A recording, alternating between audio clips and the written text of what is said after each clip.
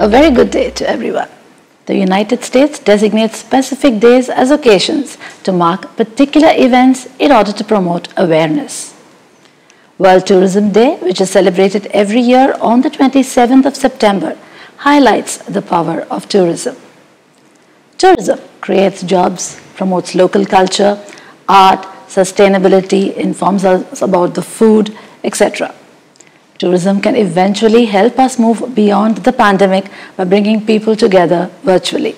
Grades 1 to 9 celebrated World Tourism Day through an inter-house performing arts competition where children showcased their music and dance skills in front of their peers. Few of them also dressed up in the traditional costume of the chosen country and shared interesting facts about it. Let's hear what the children have to say about this day.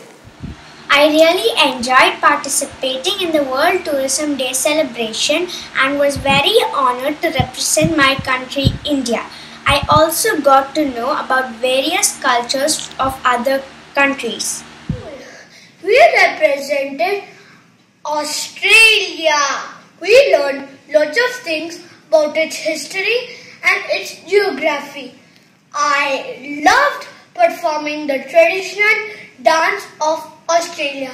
It's called Aboriginal dance and coconut bush dance. I learned a lot of things about Singapore, like Singapore has a lot of greenery and cleanest country in the world.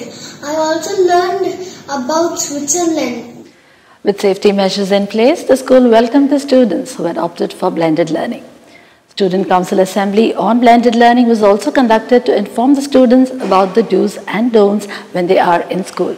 Our anti-bullying campaign is in full swing with activities being planned and executed across the grades. We've also included the parent community in this.